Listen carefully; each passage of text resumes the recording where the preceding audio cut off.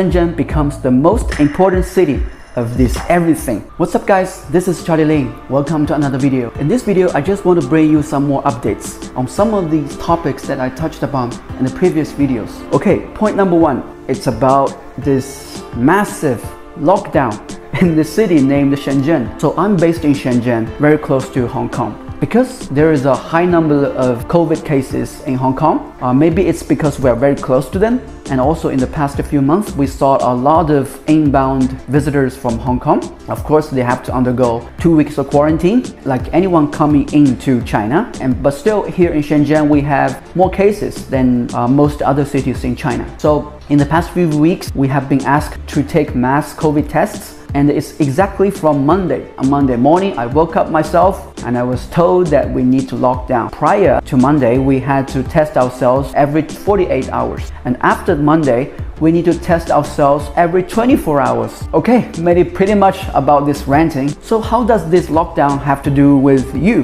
when you're watching this video? If you want to buy some miners from China, it can get affected because the majority of the miner vendors are in Shenzhen. I mean, some of them are in Chengdu and some of them in other cities, but still, a lot of the logistics part have to go through Shenzhen and Hong Kong. Shenzhen becomes the most important city of this everything. So it will definitely affect your miner purchases. If you placed any orders before Monday and if your delivery didn't happen before the lockdown, it probably cannot leave Shenzhen. But don't worry, officially this kind of lockdown only lasts for 1 week. So it's not too bad. So it's like next Monday we will all resume back. Okay, point number two is to watch. This watch. I saw that some of you guys actually are very curious about this watch, okay? Because this is a really beautiful, amazing watch. Look at these little diamonds glittering with each other, and you can look at the mechanism inside. Look at the gears, look at its back, look at the Bitcoin logo. It's amazing. I like this watch a lot too because I actually got this from my friend as a gift. I was visiting with the supplier of watches because I was getting a watch made for an American customer. Upon hearing that I do a little bit of crypto mining hardware, he started to show me this watch with this Bitcoin theme. So I look at the watch, oh my god, it looks like a robot. It looks so sophisticated and exquisite. And he told me I'm totally welcome to find any customers or clients for this watch because he wants to bring some business to this particular friend. So that's how I got to know about this friend, because we actually use the same manufacturer for our different watch product. So when I was making a trip in Chengdu, because I knew he lives and works in Chengdu, I paid him a visit. He showed me around his office. We had tea together and I saw that he had many things created by himself, including this Bitcoin watch. He also has something like Bitcoin teacup. I was completely shocked.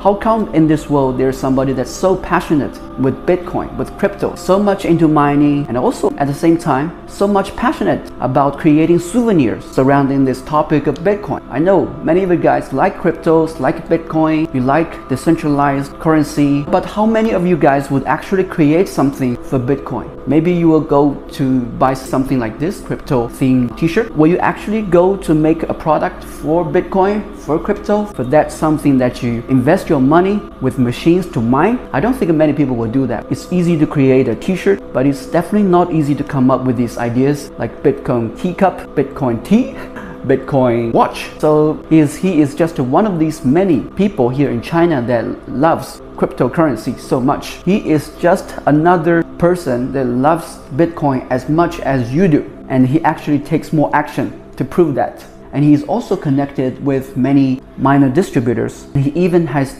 some direct tie with crypto miner manufacturers. So this is somebody that's really great, elaborate, sophisticated in terms of cryptocurrency and crypto mining. I'm like 1% of him when it comes to crypto and crypto mining. Okay, so that's about the watch. Okay, point number three, it's about Goldshell. So when it comes to Goldshell, I have to talk about two products. The first product is KD6. So I got this news from Goldshell and also Goldshell distributors. I'm told that the pre-orders for KD6 April, May and June have been finished. and now they're taking new orders for May, June, and July. The pre-order for the previous month was all finished, so it's still a little bit shocking because I personally think this is like a too risky machine, and I don't think many people will buy it. But the matter of the fact is the pre-orders for these 3 months have been finished. But fortunately, with the pre-orders for May, June, and July, I mean, still 2 months were overlapped, but whoever that ordered early could definitely get their KD6 earlier.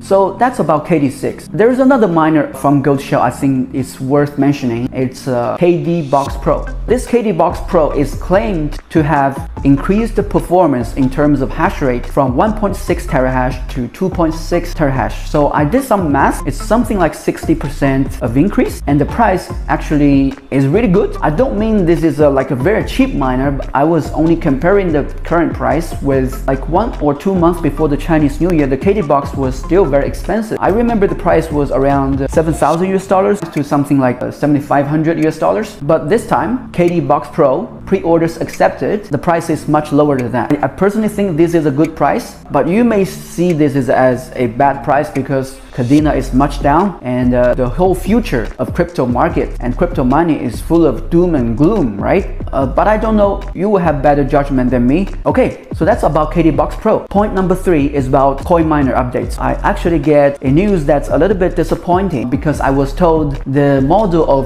98 terahash is almost finished, or pretty much exactly already finished. Okay, so this is really bad news because it was a really good price that we got from this manufacturer, but this stock is no longer valid. But luckily we still have the 92 terahash and also 83 terahash. So whoever that got this 98 terahash and at a good price at the same time are really lucky. Although I think if you have enough money, you'd better just buy a S19J Pro, 100 terahash or 96 terahash. Okay, when we are talking about this coin miner, there is another point I think I have to make is, although I found this coin miner by myself from one of my sourcing trips, I don't think any of my videos, including this video and all my videos, they are not financial advice. As I said, I'm 1% of this crypto friend that I had for the watches. None of my videos need you to buy any of these miners. It's only I'm sharing with you my experiences with what I saw. I don't want to encourage anybody to